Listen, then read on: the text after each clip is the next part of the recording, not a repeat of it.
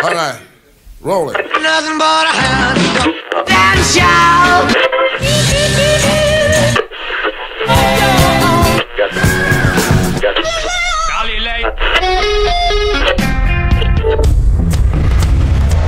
Right now, Imagine Dragons are the biggest rock band on the planet. Even if you don't consider them rock, you cannot avoid them. Imagine Dragons have consistently had a hit on the charts since their debut in 2012, meaning they've never left the public's ears for 6 straight years. In fact, they're the only artists to see 4 separate singles spend at least a year on the Billboard Hot 100. Their single Radioactive still holds the record for the most total weeks spent on that chart. They hold more #1 hits on the Billboard rock charts than any artist before them, and they've accumulated over 20 rock music awards and just as many nominations. And while they have a massive dedicated fan base who fill arenas around the world, they are by no means the most critically acclaimed group. Their albums have consistently been panned by critics and have rock fans disputing over the band's questionable presence on rock charts. Like it or not, Imagine Dragons are the face of modern day rock. But how did we get here? And what does that say about the current state of rock music? Dan Reynolds had been trying to get Imagine Dragons off the ground since 2008, and they sounded nothing like they do now. Their first EP was very musical theater.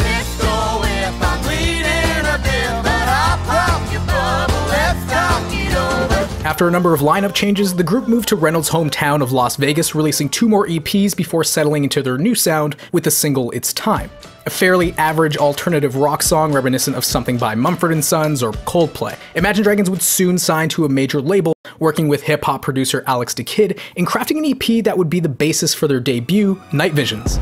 Radioactive was the standout track here, and the most electronically influenced on the album. Its blend of dubstep, hip-hop, and rock helped the track appeal to nearly everyone, which might explain why it holds the record for the most weeks spent on the Billboard Hot 100. You know what still holds second place?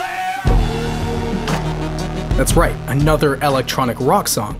Night Visions debuted at #2, becoming the highest charting debut rock record since 2006, and the 3 singles released all found their way to the top 20 on the Hot 100, with Radioactive later earning them a Grammy for Best Rock Performance. By the end of their first world tour, they wound up with 50 demos, giving them enough material for their second album, Smoke and Mirrors. The album sold twice as many copies as their debut in its first week, securing them their first #1 album. Again, they'd release a few singles, and they did do well, but they wouldn't perform as well as some of the cuts off their debut, which could perhaps be explained by the more rock-influenced sound of this new record. The group took a short hiatus before releasing their third effort, Evolve. And just as the name suggested, the band's sound matured into more of their electronic elements, and guess what? Their singles found their way back to the top 20 of the Hot 100. They'd removed themselves from what was left of their rock identity with some very EDM-inspired tracks. And rock radio embraced it. Most charts did. All 3 of their albums posted mixed reviews by critics, but they've continually outperformed nearly every other rock act in terms of sales and streaming numbers, further showcasing that popularity and critic scores aren't interrelated when it comes to music. And while there are many reasons to be critical of Imagine Dragons, those same reasons for why you could hate this band seem to be the exact same reasons so many others love them. So I'll avoid that debate and talk about their label as a rock band, because good luck trying to convince a traditional rock fan that this is rock music. So why are they plastered all over the rock charts? Where did the real rock music go? Well, that's a tough question to answer, and one that's been asked for decades. Rock has been redefined and divided further into subgenres since its inception. I think there is a consensus, however, that the music we understand to be rock began sometime in the 1950s. Pioneers like Muddy Waters brought us blues rock with an electric guitar at the forefront. Chuck Berry, Little Richard, and Elvis started a parental uproar when they introduced rock and roll to the youth of America. In the 60s, the Beatles led the British invasion, initially receiving negative criticisms before making pop rock a part of pulp culture. Later, surf rock, pop rock, and folk rock culminated into an experimental form of rock, also known as psychedelic or progressive. It would push the boundaries of what was considered rock, becoming an adult art form that yearned to be taken seriously. Younger audiences became disinterested in rock's new complexity and started looking for something new. In response, the 70s divided mainstream rock into 2 camps: soft rock and hard rock, with glam rock somewhere in between. Then punk came along to combat the extravagance of mainstream rock.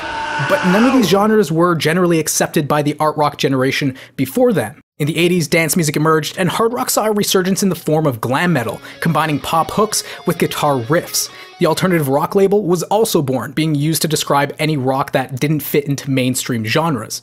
Then the 90s happened. Like heavy metal and punk before it, grunge surfaced in defiance of mainstream rock and would end up becoming the mainstream rock of the early 90s until pop punk would lighten the mood. From then on, we would only see fusions, reinventions, or second waves of previous rock genres. Until the turn of the millennium birthed a post-punk revival, with the Strokes and the White Stripes leading a new generation of rock. Surely, they were meant to be the saviors of rock and roll. But much like history, as the end of the decade approached, they'd all fall off for one reason or another. And then the public really lost rock music when CD sales started plummeting and digital sales took over, putting an emphasis on singles rather than albums. Soon, rock radio stations started falling like flies, converting to top 40 stations since they brought in more listeners and advertisers. Meanwhile, indie rock bands were making waves online thanks to music blogs and internet radio. Their albums were breaking the Billboard 200 without any mainstream radio play. When digital production arrived, melody and lyrics took a backseat to singles and catchy hooks. Radio rock hasn't sounded much like rock since. Guitars, drums, and pianos are being replaced with drum machines, synths, and arpeggiators. If you're not making music with some digital production, there's nothing wrong with that. You just aren't making it to the charts. And then in 2017, for the first time in history, R&B and hip-hop surpassed rock to become the biggest music genre in the United States. Alternative or indie rock began to encapsulate any guitar-based pop and was for the most part the only form of rock charting on the Billboard by the late 2000s. Groups like Linkin Park, Coldplay, The Killers, and Foster the People all began using more electronic pieces in their music, paving the way for what this generation perceives as rock music. Today, the only rock music that can land on the charts have to knock down the sonic barriers between rock, pop, and hip-hop. Just as modern music fans no longer listen exclusively to one genre, bands no longer define their music as exclusive to one genre. Imagine Dragons were quick to adapt, and now they sit in this awkward position of being mostly pop music with some occasional rock elements. And they're judged as poorly done or uninteresting indie rock music when the band themselves describe their music as genreless. I have no idea how I'd categorize this, you know. Sometimes it's definitely pop, sometimes the songs are all guitar driven, so it depends on the song. The music scene has never been this diverse. Genres have become virtually non-existent for millions of listeners as artists have started to ignore genre labels completely. So will we ever see the return of rock as it once was? Probably not. Traditionalist rock fans and critics were so fixated on what rock music is or what it should be that music just moved on without them. Each era of rock reinterprets the styles of the previous age, challenging and blurring the lines of what constitutes rock itself. It was never one concrete idea, it's been an ever-changing organism since its birth. Rock music is ultimately the next generation's noise, and generally very few fans migrate from one generation to the next, considering each new era as a mediocre attempt at reproducing the previous one. So it kind of makes sense that Imagine Dragons aren't beloved by the previous generation of rock fans and critics, because it's not meant for them. There's no shortage of new, critically acclaimed rock music continuing to pay tribute to rock's past. You just have to dig deeper than the radio charts to find them. One day, we will witness a new movement of rock reach the charts, but don't be mistaken. Rock is alive and well. It just may not be what you imagined it to look or sound like.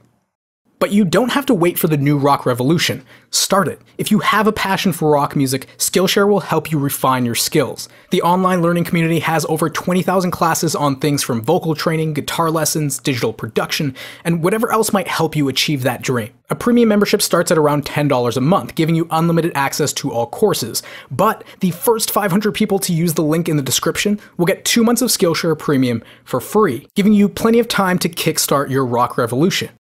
Thanks for watching, ladies and gents. If you enjoyed this video, please give it a like rating, subscribe to learn more about the music you love or hate, and don't forget to hit that bell so you never miss an episode. If you can support the channel, head over to our Patreon page for some rewards. You can find us on Spotify, Twitter, and Instagram as The Middle Ocho. And that's it for me. Again, thanks for watching, and keep